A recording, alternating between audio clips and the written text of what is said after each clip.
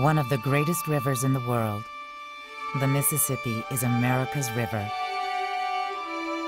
From the headwaters, which is Minnesota, cuts across the whole country. We're real fortunate in Minnesota to host it in this state.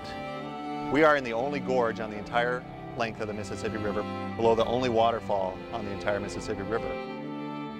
Because of its many historic sites and spectacular scenery, this stretch of the Mississippi River was designated a national park in 1988. The national park encompasses a 72-mile stretch of the upper Mississippi, from its confluence with the Crow River in the north to south of Hastings, Minnesota. The Mississippi is a river full of life that we're part of. You need to experience the river, you need to explore the river and enjoy the river. Get out in canoes, hike along the river, and then I think it becomes part of you. You can begin to see the magic of it and why we should care for this river. It is one of the most important rivers in the world, and incredible diversity of natural resources all in one area, right through the Twin Cities.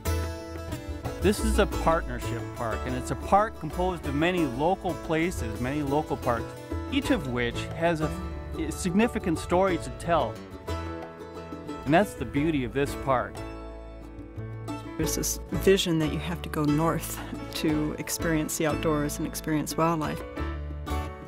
People need to learn more about what's just outside their front door. This is a different kind of national park, a constellation of natural places and urban spaces knit together by America's greatest river. It's no surprise that cities grew up here, because this was a special landscape that offered many things to the folks that settled here. They were now able at St. Anthony Falls to produce flour of the highest quality the world had ever seen in quantities the world had never seen. These are stories that connect to people's lives around the world, and they happened right here. Great rivers shape landscapes and natural environments, but they also shape people and national identity, and that's what the Mississippi River does. And in this park, you can see it. You can see the river's value to wildlife and birds. You can see great cities that grew up because of the river, and you can find places that influence national history. So here's where the Mississippi, I think, begins to show the meaning of its name, which is Great River.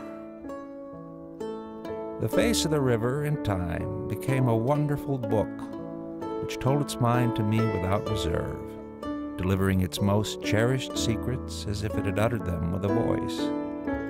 And it was not a book to be read once and thrown aside, for it had a new story to tell every day. Mark Twain, Life on the Mississippi.